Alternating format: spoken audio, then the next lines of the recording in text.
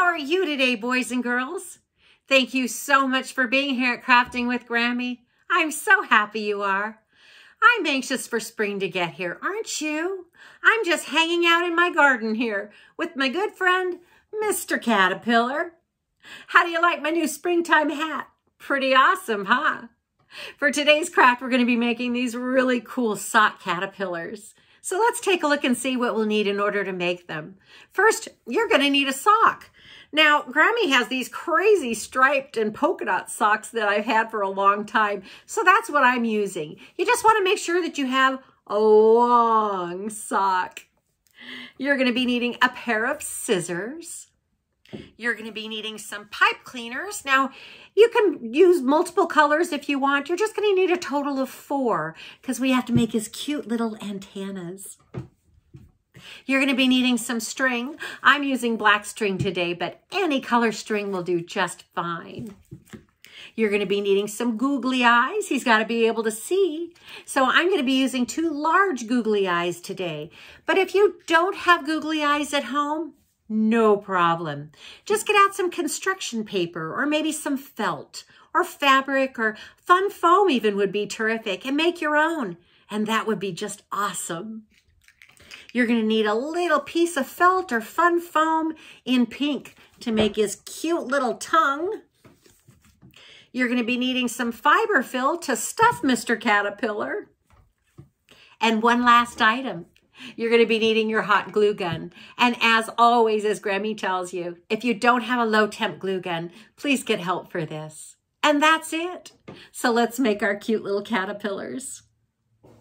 All right, Grammy zoomed in really well so that you can see exactly what we're doing. So first I want you to take that sock that you found and I want you to roll it down, roll it all the way down past the heel of the sock and about halfway between the heel and the toe.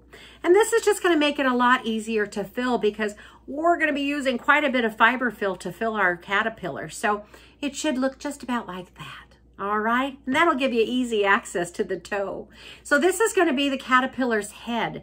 So you want to make sure and fill it all the way down to the very tip. And we're going to put quite a bit of fiber fill in there. So Grammy will get started doing hers. And you want to push it all the way to the end until you have a nice circle, just like that. So keep on going, fill the sock all the way to the very end, and I'll meet you right back here. All right, so hopefully everybody has their Mr. Caterpillar filled by now.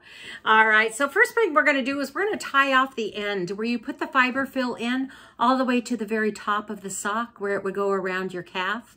We're going to go ahead and tie that off so that all of that stuffing doesn't have a place to escape from. So I want you to take out your string and your scissors, and we're just going to cut a length of string out. And again, it doesn't need to be too long. We don't want to be too wasteful. And we're just going to tie that off. And you want to get it as close to that edge as you can. All right?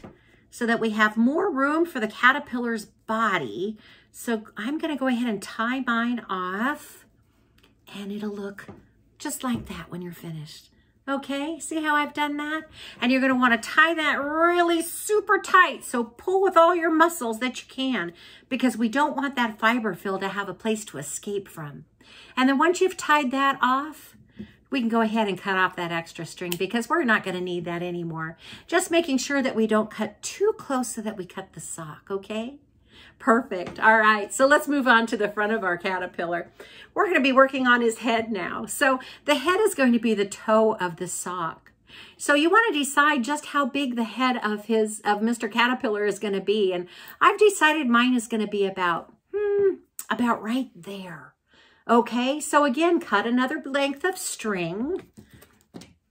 Again, I'm using black string, but any color string that you're using will be just perfect. All right, and just lay your string down on the table and decide how big of a head you want to make for him, making sure that the toe of the sock is facing up, especially if you have a pattern like I do, because you want it to show really well on the caterpillar. So I'm going to go ahead and lay mine flat, and I'm going to go ahead and tie that off. And you've got to pull really tight because you've got a lot of fiber fill in there. Super tight, and I'm going to make one more knot. Great. So it'll look like that.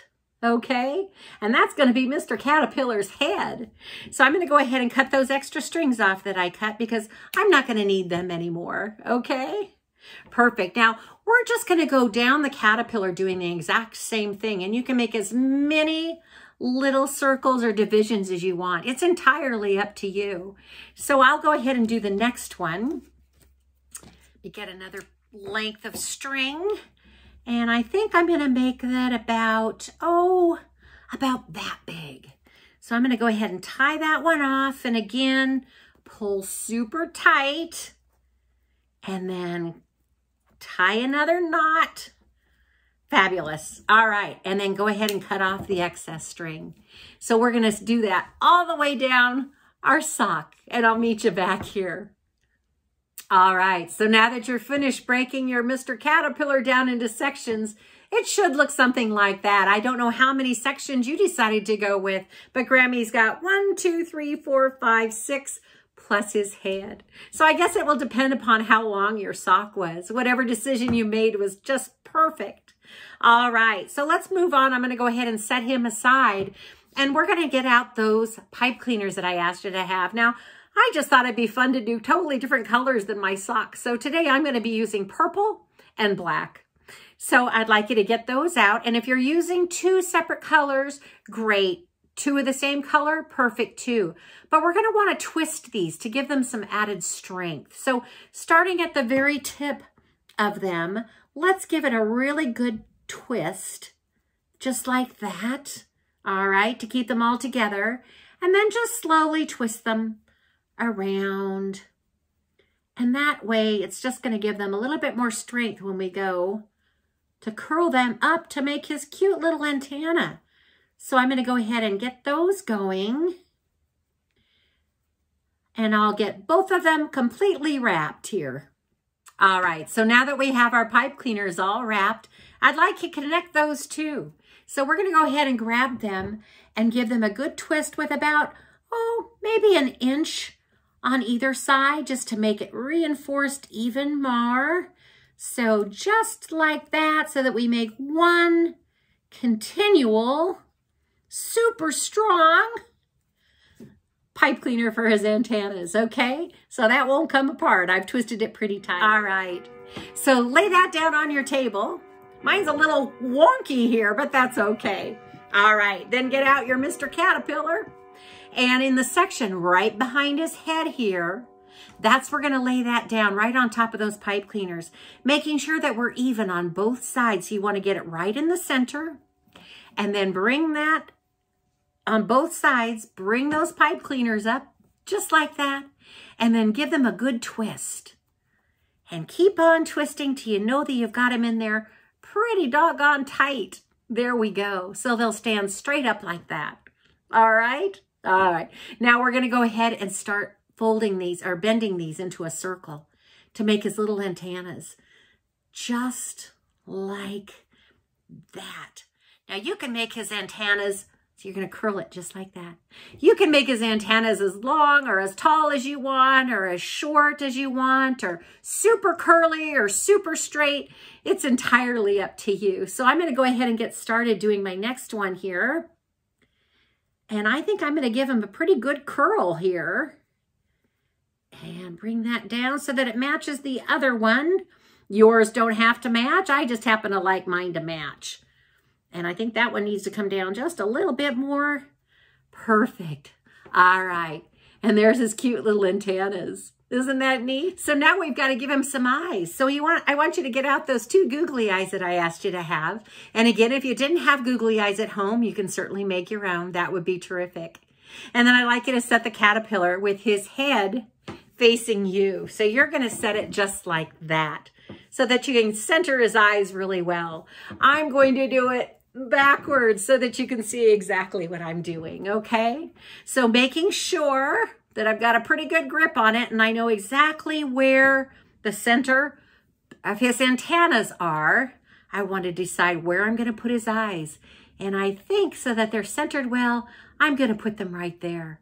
So you're going to be getting out that hot glue gun. Now remember, If you don't have a low temp glue gun, make sure you get some help for this, okay? So I'm going to grab one of my googly eyes. Again, you'll be doing it with the head facing you. I'm going to do it backwards and hopefully I'll get it on straight here. So I'm going to go ahead and set one eye right there, just like that.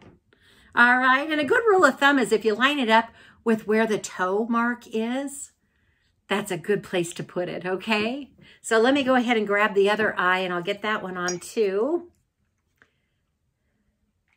You're gonna have to name your caterpillar. I just call mine Mr. Caterpillar. All right, and there's the other eye. And I think I've got those centered pretty well.